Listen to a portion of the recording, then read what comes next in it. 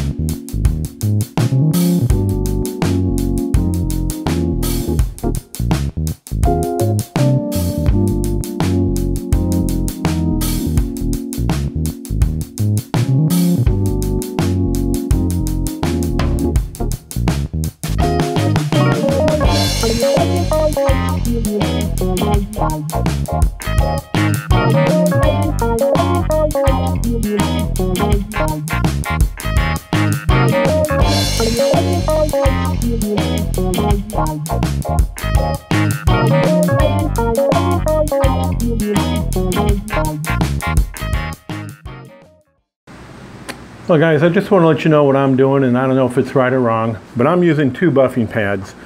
The first one that I'm hitting it with is getting pretty gunked up with a lot of the paint coming off. I did try the screwdriver trick where you spin it up, run your screwdriver to try to clean it out, but it's working okay doing that, but not the best. So I'm switching over for a second time, or the second time I buff it out, I'm hitting it with a clean pad, and that seems to really be shining it up nice and taking any swirl marks off. So I just want to give you that little tip. Again, I've never done this before. This is what's working for me. Your mileage may vary. So let's get back to it.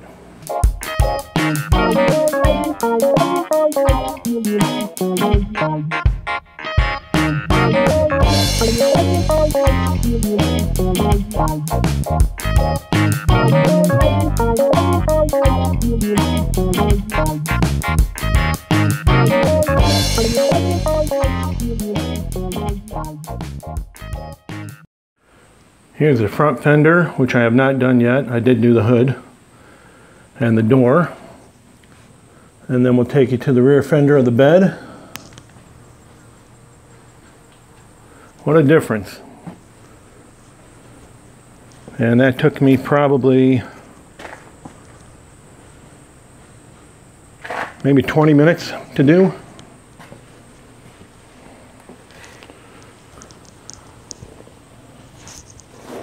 That paint really cleaned up for being 50 years old. The only downside I can see is that now you can see all the imperfections in the bed sides much easier, but we'll deal with that.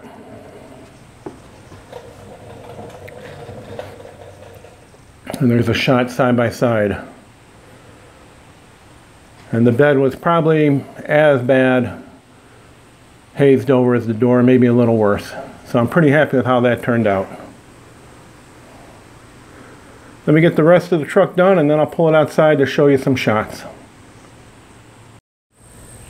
So I rolled the truck outside just to get a little bit better lighting. Wanted to give you a before shot. Hope you can see it well with the sun. But this is the side that has not been done yet.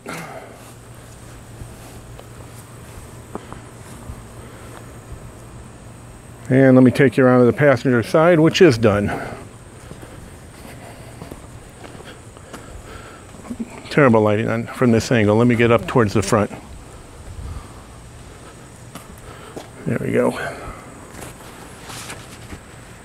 So this side is finished.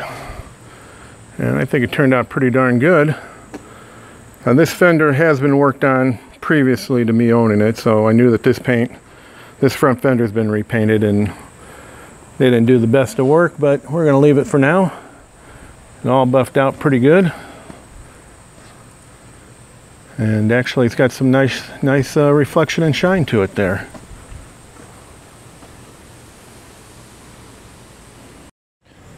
Well, we got it all finished up. And turned out pretty darn good. Sun's starting to go down a bit. So I wanted to get a little filming done. Show you both sides before it's too dark out to show you.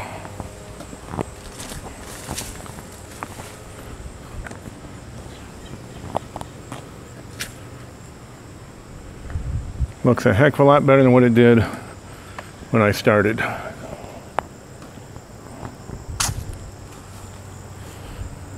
Sorry for the shaky screen. I'm just walking around here doing a quick walk around.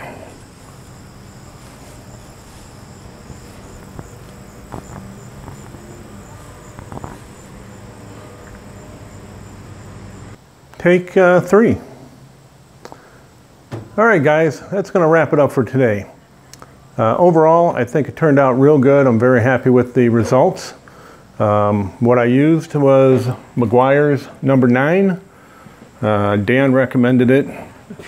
The reason he recommended this one was it's a little bit less cutting than some of the other compounds, and we were a little concerned about the paint being 54 years old. I didn't want to burn through it in a bunch of spots. Not that it would make much difference, but still we wanted to have it turn out the best we can. As you can see, it turned out pretty good overall. I'm very happy with it. I've got a nice shine to it. I hope it lasts a while. I hope I don't have to revisit this and do it again too soon. We'll see how that goes. I'll probably put a layer of wax on it maybe in the next week or two. I'll do a coat of wax on it to maybe help protect it. Overall, it took me about 3 to 4 hours to complete. That was with a run to O'Reilly's because I ran out of some of the compound. I don't know if I was using too much of it, but better to be a little bit extra than be short on it, I guess. I would definitely recommend you guys try this on your own vehicles if you haven't ever buffed a car before. Maybe stay away from a car with a nicer paint job because you don't want to burn through the clear coat or anything like that. But for an old rig like this, don't be afraid to get out that buffer and try hitting it yourself and see what you can do. So as always, I appreciate you guys spending a little bit of your day with me. Thanks for watching. You all have a great day. Take care. Bye-bye.